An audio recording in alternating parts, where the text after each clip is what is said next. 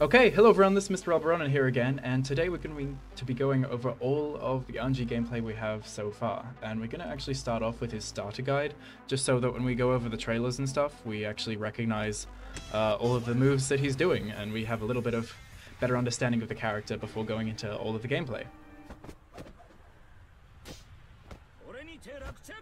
Doesn't he just look awesome though? All of the designs in Strive are amazing, but damn, he looks amazing. Anji can approach the opponent using moves that parry their attacks, take advantage of his unique offense, and control the pace of the match. So even just those little clips they give us at the start, just of their like gameplay, it's pretty cool to see how they like expect the character to be played. So you get to see Anji like a low kick into a sweep, into the butterfly for some Oki, and Ino tries to faultless defense to get, you know, out of the offense, but Anji keeps going, uses Fujin, uses the overhead, which I believe is unsafe, but you know, he uses it as a mix-up. Then he tries to go for the stuff again and then goes into Fujin. So it seems like a lot of his gameplay is around like sweeping and Fujin and the butterfly for the Oki and stuff, but we see he has some pretty interesting things as we go on. A slow-moving butterfly projectile that travels forward. Now this is really cool, and you can tell that they slowed it down compared to the trailers because people were complaining about it a lot, but it still seems like a really powerful tool. Due to its slow startup, especially as more of a setup than a projectile because it's so slow. But yeah, sorry to pause a few times, but I feel like this is one of the most important things to him. And they show it only goes like 3/4 of the screen, it doesn't actually go the whole way. But it could be used as a projectile if you like make the read that they're not going to do anything for a little while, because you will definitely get countered if you try to throw that out at random times. So definitely more of a setup tool, but it's really cool. And the double hit just makes it crazy. Like to throw that down.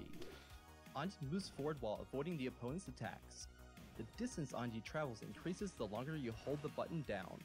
This move is kind of like weird, and I don't fully understand it yet, and some of his other moves actually have similar stuff. But basically he just like has armor while he goes through it, or guard point as it's called. And so he can just go through a projectiles, and then he goes into that like extra up twirl animation, and then he recovers and then just punishes them, depending on like how much recovery their attack has. So like Ino's, her heavy slash has a bit of recovery, so he can just punish it because that swirl has less recovery than she does. It's pretty crazy. An attack where Anji strikes. Now here's a really important move for him. Followed up with various follow-up moves on hit or block. By holding the button, Anji will move forward before attacking. So that's pretty interesting, and that's something we see in some of his other moves. But he actually gets to do that. So he gets to know Hakubi or whatever that other like twirling one that we just saw first. But he has it attached to a Fujin as well. So if he holds down the input for Fujin, he can just go straight into that move and then go through things. So if they happen to throw a projectile, then he just gets to go into that guard point state and maybe punish them or something. But if he just releases it, then he gets to do Fujin. So that's pretty crazy. Anji can dodge incoming attacks when he's moving forward. Holding the button down. Damn, that did a lot of damage and it was really simple. Did you see that? A few slashes into Fujin. Damn. That's drive damage for you. A follow-up to Fujin where Anji jumps up and launches a projectile towards the ground. So basically this is the non-combo but plus on block. Opportunity to approach the opponent once out. Yeah, wow, it's really plus. Unless you know it was just low, but he was able to go for his heavy slash there. Damn, the damage! But yeah, because that didn't really have a point before, because last time they showed us it was punishable. But now it seems like, yeah, he jumps in the air, then he throws that down and he's plus on block. But it doesn't combo, but yeah, he's at advantage. So he can go for his heavy slash. If that really is that advantage, that's pretty crazy. I think Ino may have just been a bit slow there. A follow-up to Fujin where Anji leaps forward. Use this move to take the opponent by surprise when they are concentrated on block. Yeah, so it seems like you either use it like in pressure to like fake them out and go for a grab or something. But we've also seen before it can be used like in combos to Similar to like jump after the opponent after he gets a Fujin. Holding the button down until the end of the move. Yeah, see, he does the leap there. After the held down Fujin. Oh yeah, that's something that we didn't see before, by the way. When he holds down Fujin, it like charges it up and it like launches the opponent into the air. So the longer he holds it down, the more damage and more combo potential it gets. Try using which is the pretty same crazy because when he holds it down, he's in guard point as well. So kind of ridiculous, but I'm loving it. A follow-up to Fujin, Yeah. where Anji So leaps forward. he leaps forward. It can either be for combos or pressure, like almost everything he has. That's a really good command normal. That spinning one, that looks cool. A follow-up to Fujin, where Anji performs a low sweep with a small opening. So what we've seen, small opening. So what we've seen in the past is that this is just like the comboing finisher. Like if you just want to use it at the end of a combo and get some damage, you go for this one. And it's also safe, so it's just like the more safer option. But he just said that it actually has a small opening, so maybe they can go for like a down punch or a standing punch like in between it, which is kind of interesting. Maybe that would mean that he would go for different follow-ups if an opponent's wanting to do that. Like maybe he does the jumping one to go over a down poke, like a down punch. That's interesting to think about. But we'll see soon because it comes out. We get to play with him tomorrow. Yeah. So it's like the simple combo and safe version. Hey. So this is like the big damage combo one and an overhead, which is a pretty good mix-up because the one that you will always be going for because it's safe and just, you know, combos and is like the normal one to do, the Nagiha. Then you can go for the overhead one, the Rin, and then get the big damage and the big combos. The opponent will not be able to block the move while crouching. You can keep your opponent guessing by following up the Fujin with either Nagiha or Rin. Damn, he didn't even finish that combo. He could have extended it even more and do more attacks, but he didn't, and gone for the wall break, but it was already a lot of damage. Like, damn. These characters are crazy and I love it. Anji performs while leaping upward. By holding the button, Anji will move forward before attacking. Similar to Suigetsu no Hakobi, Anji can dodge incoming attacks when he is moving forward. So it's not actually a DP. He didn't say that it like has invulnerability or anything. It's just like, you know, a cool move that could be used as an anti-aero combo finisher. But just like Fujin and that other thing we saw, it actually has this like guard point if you hold it down. And if you hold it down, it gets better hit properties as well. End of the move boosts its attack property. Boosts its attack property. So basically it does more damage and has its slightly different hit. So maybe he can get combos from it more. But it's pretty crazy that when he's holding it down, he has guard point. So like, yeah, he may as well. He's got such crazy awesome moves. I'm loving it. Doesn't hit grounded opponents. So here he uses it to end a combo. Or in combos. And look, you saw there, just a tiny bit, that when he uses it in a combo, he's actually in an air state where he can do aerial attacks. So he hit Ino onto the wall after doing it with his air kick or something. Damn! So that means he could also do that like in pressure. So after he does Ko, and then he can just like fall down onto you with like a jump kick or something. There may be a gap, but still, that's pretty crazy. Like if you wanted to avoid the gap, you could like RC it. But like, damn, there's so much cool stuff here. So this is the super we've seen, where basically he just, just makes a big area of effect of big fan stuff. But it looks like it has a really like big and quick hitbox, which is pretty handy for him. And he said that it causes a wall break as well. Now this is the one we haven't seen, and oh my god, I'm just gonna shut up and let you see it because I was shook when I watched this. It's crazy, so satisfying. It will also cause an area shift on hit in the corner. Kachou Fu Getsu Kai. Anji performs a counter attack that reacts to an attack from the opponent. The move is invincible during the startup, and its property changes if the opponent is close to Anji when the counter attack lands, dealing massive Isn't that just awesome? Like, oh, it's so satisfying how he goes into that parry state, and like just like he's just holding it there, and then as soon as Ino hits him, it goes like and starts it. Oh, ready. The move is invincible. Oh man, that gives me jitters every time. That is so cool. So it's basically like a reversal super, but instead of having invincibility and just attacking like a lot of other people's, like Ino's for example, Anji's is a parry. So it's kind of like a slightly worse version of a reversal super, except it does way more damage. It does half health on Ino. Like, damn. Approach the opponent while evading their offense by timing Suigetsu no Hakobi with their attacks.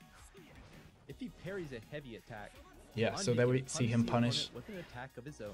A heavy slash. Once you have the opponent locked down with his poke, standing far slash, and combo. Suigetsu no Hakobi.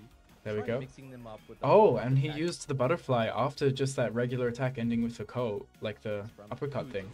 It's like, damn, Anji seems so fun. He's Suigetsu definitely... no Hakobi I'm also so cause excited to an play area him. shift on At least hit I don't have to in the wait too corner. long, but damn, he looks so Anji can fun. approach the opponent while evading Like their all the offense Fujin by mix-ups, timing as well as Suigetsu the no ko, and all the Hakobi weird with god attacks. point stuff, like damn. If he parries a heavy attack, Anji can punish the opponent with an attack of his own. There's just so much going on with this Once you have gameplay. the opponent locked down with his poke, standing far slash, and For Suigetsu combo into no ko, Hakobi, and then uses the try mixing butterfly them up with the to go for like a grab or a sweep. Oh, Anji, you're looking too good. You're looking too good, man. After scoring a knockdown, take the And chance that, to oh, launch a both of his powerful supers are so offensive satisfying as well. This character's just awesome, guy. He's too cool.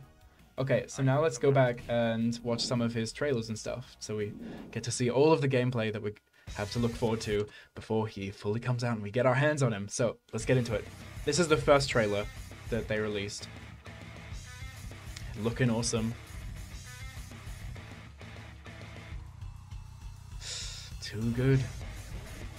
Okay, so like, wait, what was that? Like a counter down slash or down hit? 2S? Counter hit 2S maybe? I don't know why it launched him in the air. Or maybe that's his 2 heavy slash? Or I just don't understand why it launched him in the air when he whacked downwards.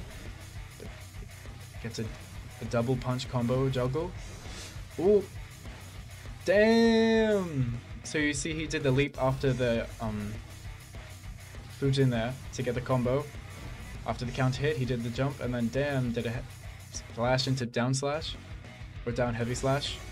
That's his 6P, his anti-air, which looks really good. It looks like it hits pretty high. And he like turns around and like bends over, so damn. Into ko. So that's what we were talking about before. You can just combo off of ko, the uppercut thing. So whether it's on block or on hit. So he just does like kicks after it. That, oh my god, that's so cool. And that's his heavy dust with the umbrella, which looks amazing. Everything about this character looks so amazing. God damn it. Oh, nice aerial combo. One of his poses and his victory pose. There, so there's his I forget what they call it. The spinny something. And he just uses it to go straight through what? Damn. And then go for the Oki. And you can tell that they've slowed it down since this trailer because that butterfly came out real quick. Like he had like no recovery, he just did it instantly. So they've definitely slowed it down, but still looks awesome and now people won't complain as much, which is good. Whoa. Too good, too good. So these are his poses, you know, his taunts and stuff in between the rounds. Sorry the quality's kind of bad, but like, they're from Twitter. What can you expect?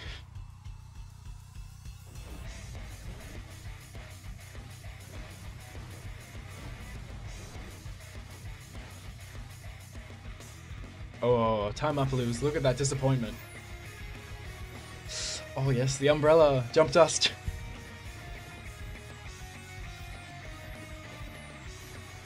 Yeah, his second super in particular, I just... Oh, wait, oh, they don't have it in this, damn it. But anyways, here's the second trailer we got to see when it was like the combined trailer with Anji and Ino. And he looks real good, just like he did before. Damn, the Goriyuki looks so cool as well. They all do. How is the design team just like nailed everything this game? It's wild. Okay, oh, combo off of ko by using the RC. And get some jump combos. There's his 6P again. Damn! That was all from his counter hit 6P. So wait, let's watch that again. So, 6P, into Fujin, into the jump, into slash, heavy slash, Fujin again, low sweep or something, into slash, oh! Too good! All this Fujin stuff, and the butterflies, and the guard points. Okay, here we go. More of that, more of the mix. Oki mix, yeah boy. Bye, May. And they said that that can wall break too, so if it was right beside the wall, she's gone. She's flying straight out. Damn. Anji. Anji. Okay, how do I get past this? So all we have after this was just the long breakdown that we got given from their live stream. So we'll just Anji, watch through this character. and see what they have to say. If you are an old-time Guilty Gear fan, this character is nothing new to you. But if you are skins and mix-up tools, but he is a little bit slow. He will take that's some fair, because he has really large hitboxes good long-range normals, and good pressure and stuff. And a lot of his special moves, so it wouldn't make sense if he was too fast. But damn, through. he looks so good. I don't care if he's quick. He's badass. He's epic looking. Two special moves that Anji has are very core to his gameplay. The first being Shitsu, which is core circle forward and punch. Okay, so the butterfly is called more Shitsu. commonly known, the butterfly. So Anji will send out this. Yeah, it's slowed down here. It's not the crazy fast like it was in the trailer. So it's definitely not like a zoning move or easy Oki move. He definitely has to have a chance to set it up. You have advantage over the opponent. So if you do something like land a throw, you can put a butterfly on the opponent. So like after a throw or a sweep, or even a ko apparently, like that uppercut down backslash. Or maybe like if you're really like predicting the opponent isn't going to do anything, you can throw it out just in their neutral, but probably wouldn't recommend it. Easy to understand set play options, where you can run forward and do overheads or lows or throws. And your opponent has to respect. The other special move Anji has that is core to his gameplay is Fujin, which is a forward advancing special move done by doing core circle forward and heavy slash. So this special move is super fast, it has decent range, but it is actually unsafe on block, meaning that Anji's gonna have to cancel. Yeah, so that's why it's all about the mix-ups of the follow-ups with Fujin. It's not something you just do on its own. So it's either you get combos and mix, or like being advantage on block, or just do the leap to like mix it up. Like damn, so many options, so fun. Which sends Anji up into the air, throwing down some projectiles. Yeah. So this is a good tool to keep yourself safe while still keeping pressure on the opponent. It's going to avoid any of the opponent's low attacks, and when you land, follow up with more pressure. So maybe if they try to interrupt your slower things, you can do that, and you'll go over like any of their crouching attacks they do to interrupt you. And then go in for more offense. And it's advantage on block, which is crazy. Once your opponent starts respecting your but it doesn't combo and doesn't do big damage at all. And can probably be interrupted with like anti-air moves.